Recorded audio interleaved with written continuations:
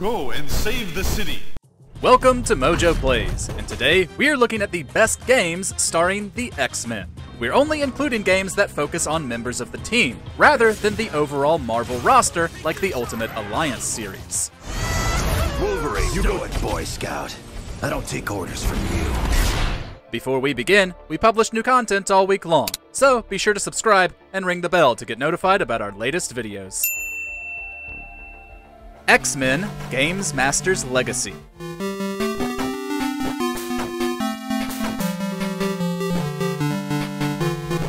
If you haven't heard of this one, don't feel too bad. Not many of us had Sega Game Gears growing up, and the majority of its library didn't make much of a splash. Games Master's Legacy, an exclusive for the handheld, was actually pretty good though.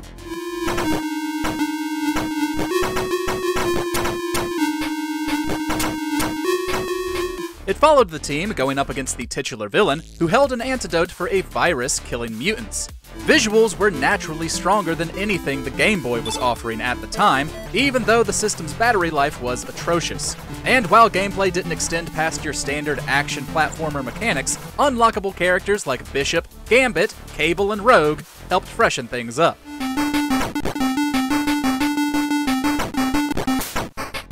X-Men 2: Clone Wars.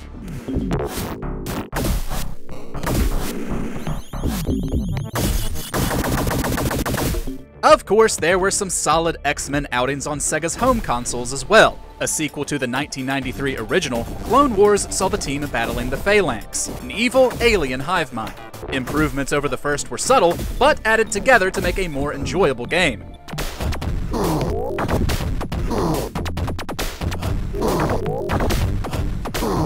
Beast, Psylocke, and the unlockable Magneto were nice team additions. Levels were a bit grander and more intricate, the difficulty level was more balanced, and you could use each character's abilities as often as you liked, without worrying about an energy meter. That's not to mention that it looked fantastic, and still does.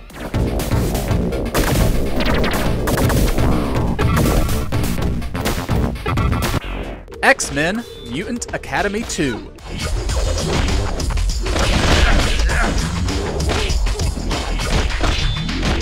Although it's not the best X-Men fighting game, Mutant Academy 2 still deserves some recognition. Released by Activision for the original PlayStation, it's by far the best in this trilogy. It may seem like a by-the-numbers fighter by today's standards, but at the time it was a blast to have at home.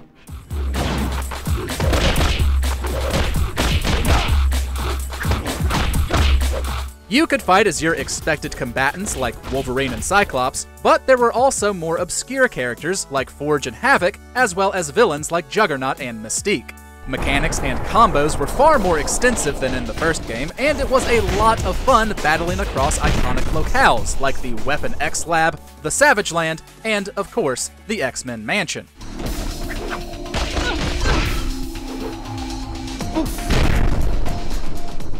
X-Men Children of the Atom.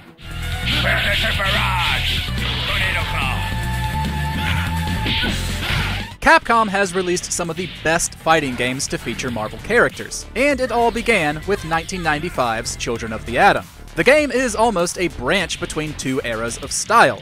It features 1v1 matches as opposed to team fights in the Marvel vs. Capcom series, though was much quicker paced than what the studio had done with Street Fighter.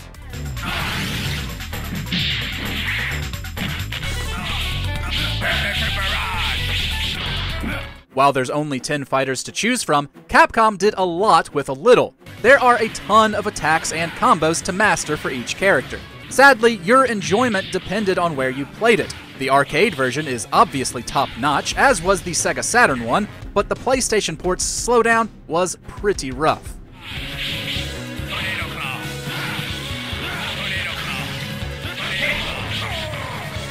X-Men Mutant Apocalypse.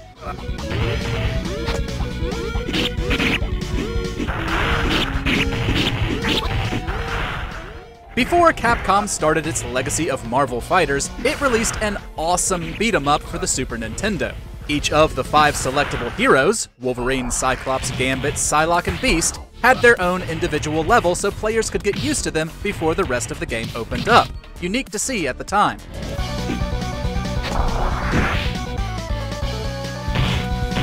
Plus, naturally, given the studio's expertise in fighting games and beat-em-ups, they all controlled like a dream. Many considered it to be the best X-Men game around upon its release. And even returning to it today, it's easy to see why.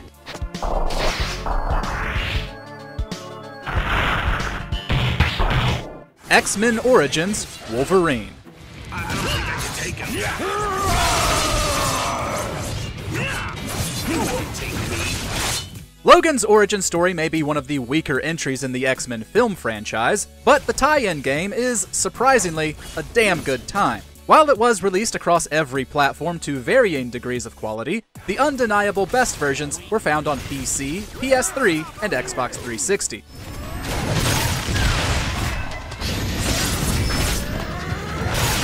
It wasn't just because of the stronger visuals and controls, though they obviously helped. These versions received a mature rating due to their strong violence, letting us unleash Wolverine's viciousness like never before or since. With a story that can be wrapped up in under 10 hours, the biggest criticism was that it was too short. But hey, at least those 10 hours are fun.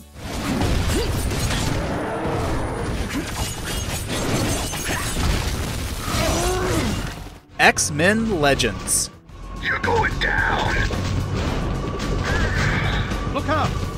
Anybody missing Raven Software right about now? Before it was turned into a Call of Duty support studio, and before its work on X-Men Origins Wolverine and Marvel Ultimate Alliance, Raven put out the X-Men Legends games. When the first game was released, there wasn't really anything like it at the time. A top-down action RPG on consoles with co-op that also starred our favorite mutants. It was great. Help! I can't hold out much longer. The cel-shaded comic book look popped, while the ability to customize your lineup stats made the combat a bit more strategic. Though it would naturally be outshined by others it inspired, this is still a strong foundation.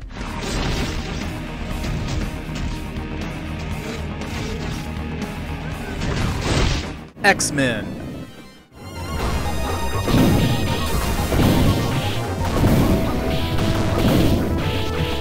Konami's X-Men beat-em-up is understandably considered a juggernaut, pun intended, when it comes to the golden age of arcades. Though it wasn't the first game to feature the team, it may as well have been. It dwarfed the few adaptations that came before it, and set the standard as well as showed the possibilities of superhero games moving forward.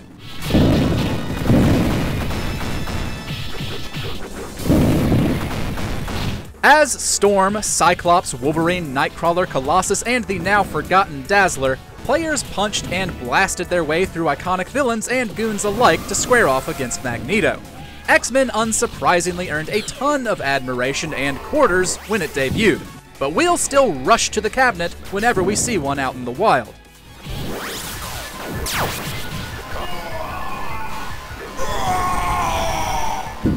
X-Men vs. Street Fighter.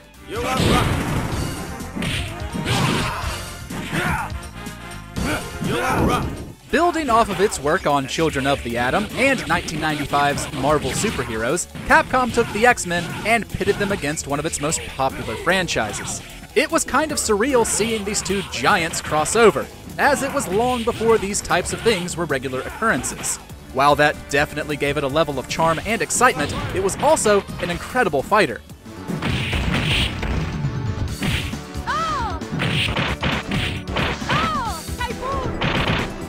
Unlike Children of the Atom, players could now fight in teams of 2, one of the first instances of tag team fights. The mechanics were also smooth as silk, and the visuals are timeless.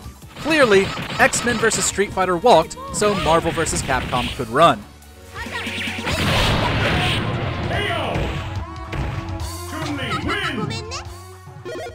X-Men Legends 2: Rise of Apocalypse.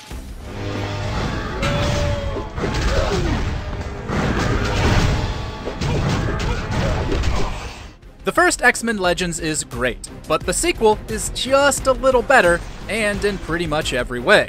Its cel-shaded visuals are a bit crisper, and its mechanics are more refined, with more abilities for each character. Speaking of characters, the story saw the X-Men team up with the Brotherhood of Mutants to stop Apocalypse.